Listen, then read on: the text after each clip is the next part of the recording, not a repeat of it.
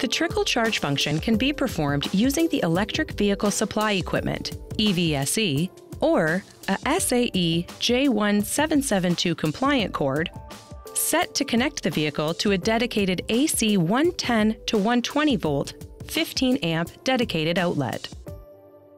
Charging time may vary depending on your vehicle.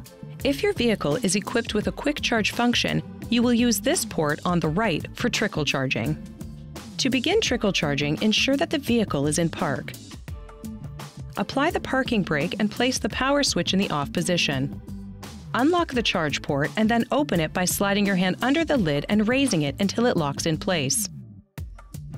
Remove the EVSE from the bag in the cargo area and connect its plug to an available dedicated 110 to 120 volt, 15 amp or 20 amp electrical outlet.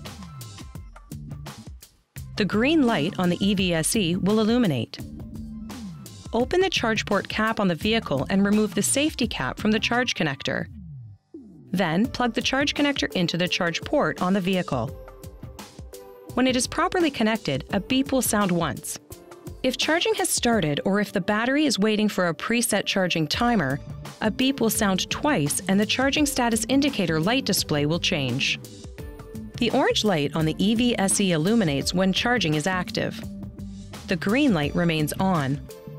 Charging will not start when the vehicle is on. To stop charging, ensure that the charge connector lock is not engaged. Press the button on the charge connector. Release the lock and then remove the charge connector from the port. Attach the safety cap to the EVSE and unplug the unit from the dedicated outlet.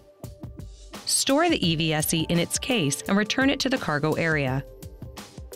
Finally, close the cap on the charge port on your vehicle and close the charge port lid. Trickle charging can be used with the immediate charge, remote charge, and charge timer functions. Please see your owner's manual for important safety information, system limitations, and additional operating and feature information.